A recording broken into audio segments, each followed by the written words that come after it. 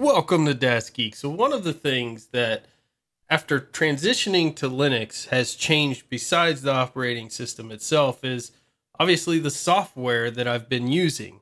Now it's important to note in this video that I'm going to talk about my software habits that have changed and the money that I'm saving. But even if you're stuck on Windows for whatever reason or another operating system like Mac, some of these packages that I'm going to talk about, in fact, a lot of them are also available within those other operating systems. So you can take a look at those and you could save some money just switching to open source programs out there without having to necessarily switch your OS. Although, obviously, after I did the 30 Days of Linux challenge, I found it a much better option to switch to Linux, and I haven't looked back since. But in case you didn't want to, you definitely can download some of these. And it's not that I didn't know open source wasn't available then. It's more so that I didn't understand the quality of open source software that was out there. And because of that, I always assumed that if I had to do video editing, for instance, that I had to go with some big name product like an Adobe Premiere or, a Final Cut Pro or something that you actually are paying money for so that I could get the quality videos that, especially when I first started my YouTube channel, that I saw all these other popular YouTube channels using or recommending in their blogs or posts or equipment. And I thought, well, I need to mimic that. I've got to have that type of software to be able to produce what they produce. But as you get into your flow and you start learning, what your channel is going to be about and what you're looking for in editing, you find that a lot of those things are simply just nice to haves, and or that there's open source alternatives out there that are as powerful and in some cases more powerful than the tools that you're paying money for. And that's really what this video is meant to pertain to. So what this is going to show you is the software that I was using in Windows before I transitioned to Linux, and now the software that I use now that I primarily utilize Linux. And again, like I said, back then I could have used this software in some cases there. But the first one, like video editing, Kdenlive is available in Windows, but it's not a simple task to actually get it to work in Windows. You have to do your own compiling and things or something or rather there. You're not going to just be able to download it and set it up and run it unless somebody's kind of done that work somewhere where I couldn't find.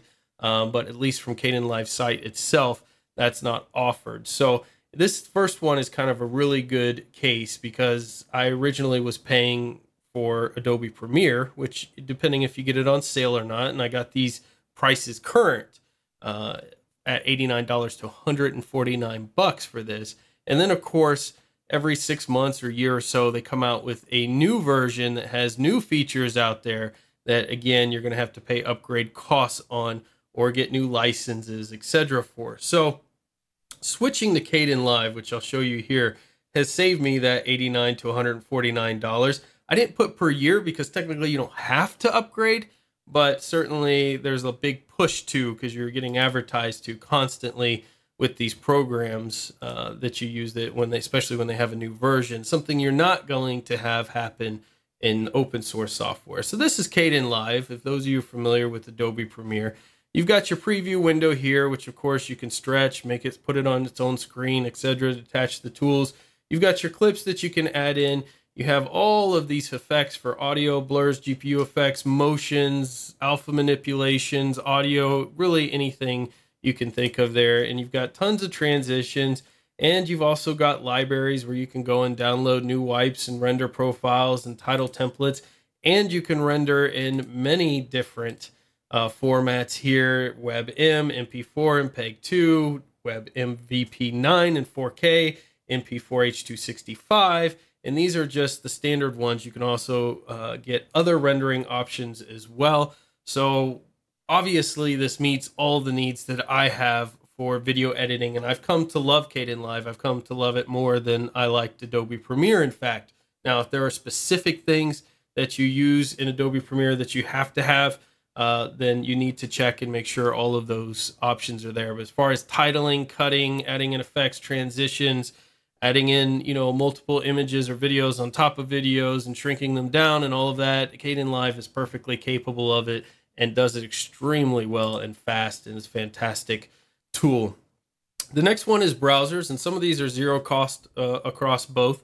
I primarily use Vivaldi and Firefox in Windows, especially towards the end, a lot of Vivaldi, and you can use Vivaldi and Firefox, obviously, in Linux. My habits changed a little bit in Linux, though. I didn't really go with the Vivaldi, mainly because I was distribution hopping, and most of the distributions came with Firefox or Chromium. So generally, I look for Firefox. That's kind of my go-to. But every once in a while, install Chromium as well. And of course, you can have Chrome or whatever browser you want on any of these operating systems. Almost all of them are cross-compatible across the board.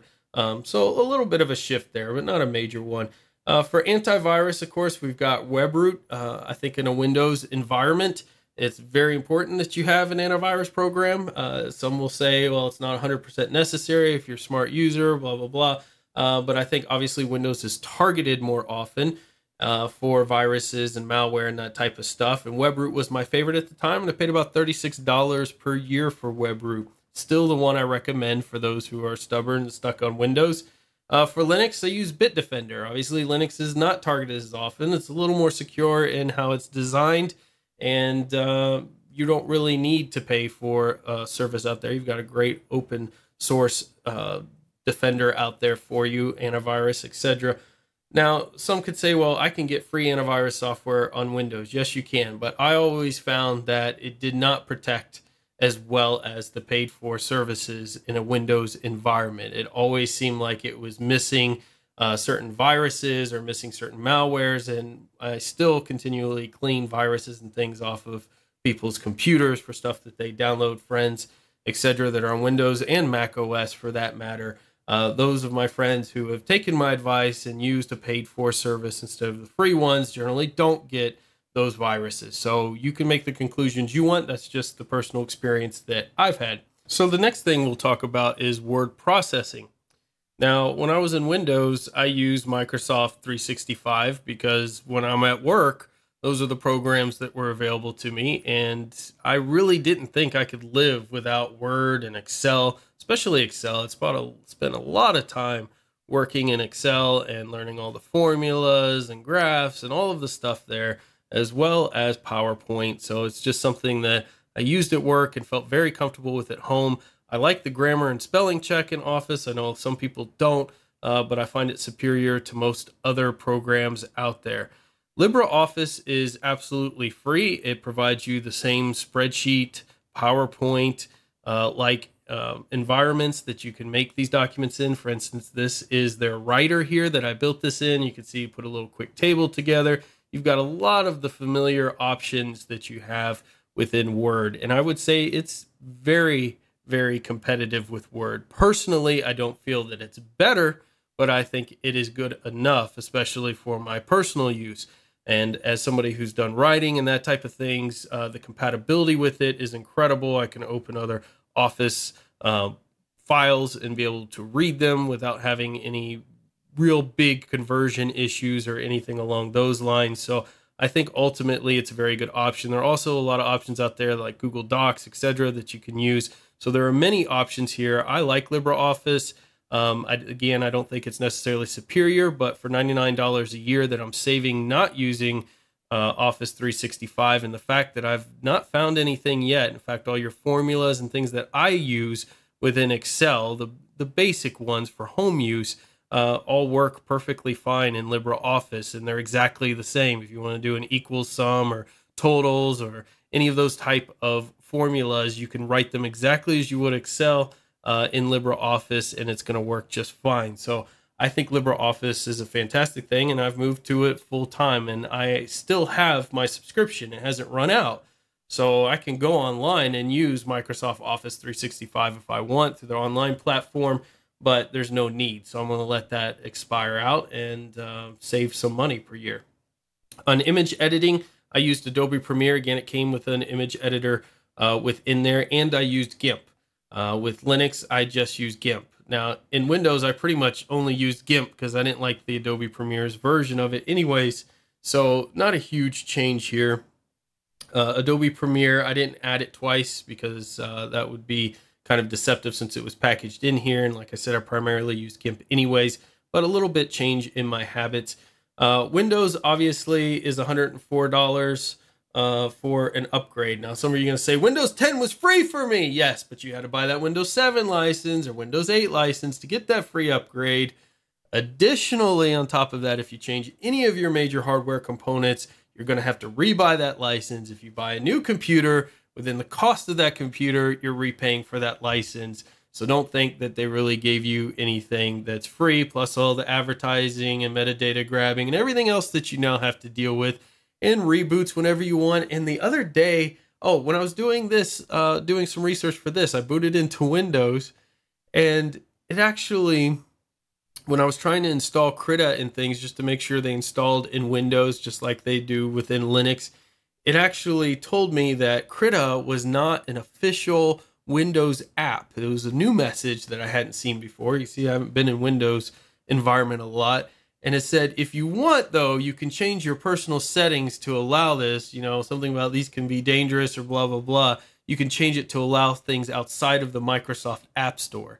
And I thought, how asinine is that you pay this money for this operating system and then they try to lock you down completely into their profile? And how many people who are not experienced geeky techie individuals will see that message and feel like they're now locked into whatever is within Windows system is what they have to use and nothing outside their store. They're kind of forcing their own ecosystem on people for their apps and things, and I felt that was really ridiculous. But now with Linux, I pay $0 for upgrades. I can switch desktop environments, switch distributions entirely, and still have zero cost. So pretty awesome.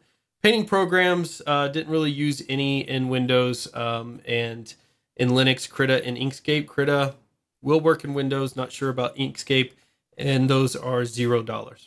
For music, I'm still paying for a service, so I'm not saving any money here. And it really astounded me. Somebody's going, simple math, you moron. But just taking that monthly fee, you know, that $9.99 just doesn't seem a lot. And obviously times 12, that's pretty easy math to do, right? But for some reason, actually doing this here and actually writing out $119.88 is what you're paying for these services was quite shocking to me. You're paying, you know, $100 a year for access into your music. I'm not sure I spent that much on CDs. Maybe I did back in the day. But either way, YouTube Red was what I was using in Windows, especially towards the end. I switched over to Tidal. Now, I don't pay for Tidal. I got one of these promotional deals where I got some free months in there. Eventually, I will have to. So I have their hi-fi plan, which is actually $20 a month currently, but I don't pay that for it. But if I was to stay with Tidal after that promotional period trial to try out Tidal, I would probably go down to the $9 a month option. The $9 is pretty standard, whether you're Spotify or whomever. Some have some lower tier plans, but that's pretty standard. But definitely seeing that whole $120 kind of made me think, yeah, maybe I need to look for something different there. Audio editing, Audacity. I used Audacity for Audacity is amazing. It's absolutely beautiful. Website development, mostly Notepad++ in Windows, and in Linux, I use Brackets. For streaming and recording, I used XSplit in Windows. I also used OBS, but especially towards the end, most of my videos, if you see the kind of videos where I don't have a background, I was using XSplit. It had a software that you could add on to it that would actually take out the background without having a green screen behind you. So I used XSplit, which is about $60 per year. But other times I'd switched to OBS. I don't really recall which one I was at the very end. But OBS, obviously, most people know about, is an amazing screen recording application that you can use for streaming. You can use for content like this. It's just very versatile. It's free and beautiful, beautiful software. For 3D graphics, Blender in both cases there. Password Manager, Dashlane I used over in Windows. When I went to Linux, I could still use Dashlane through Wine, but I didn't want to use Wine for anything. It's just not something I really enjoy playing with the configurations and things with very often. So I just switched to KeePass there for my Password Manager. So free.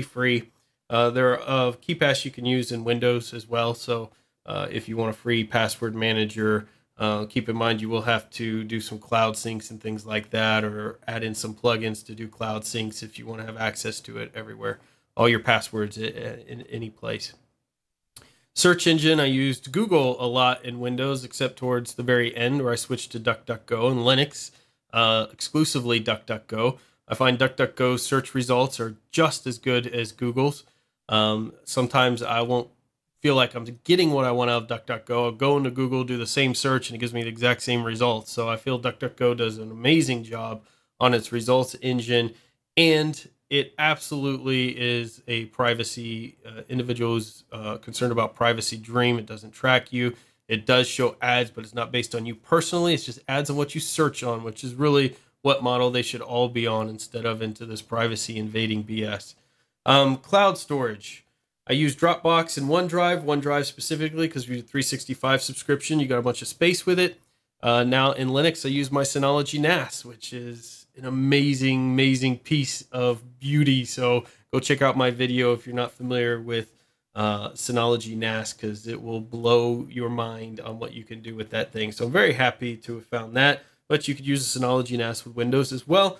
Email client, Thunderbird across the board, gaming, Steam.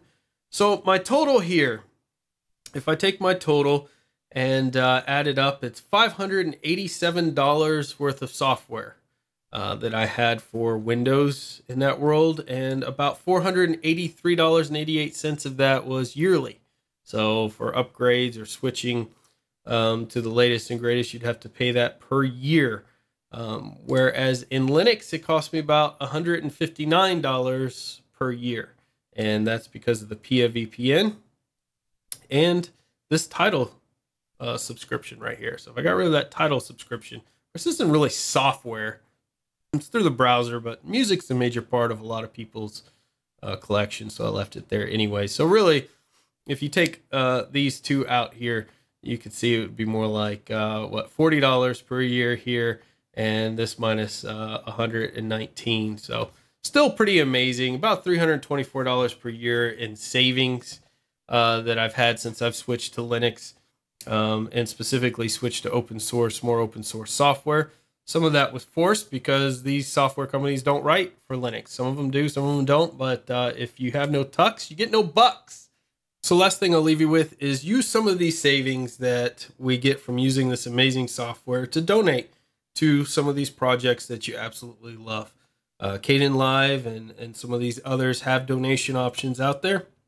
So if you have the resources and you feel compelled to, definitely feel free to drop them some money to say thank you for all the developers and work and community that goes into a lot of these projects.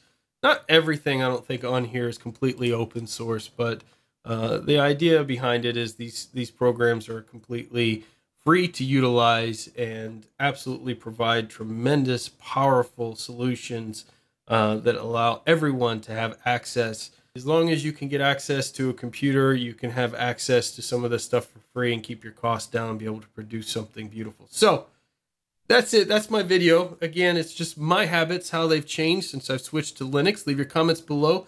Let me know how your habits have changed. What software should I check out that I don't have on this list yet? This isn't everything I use, of course, but these are the main things that changed since I switched from Windows to Linux. And what are some ways that you've saved money now? How much money have you saved since you switched to Linux? Maybe you used Adobe, what is that? Adobe CC6 whatever that costs $700 a year for a subscription to, something ridiculous like that. So you may have way more savings opportunities than even I had.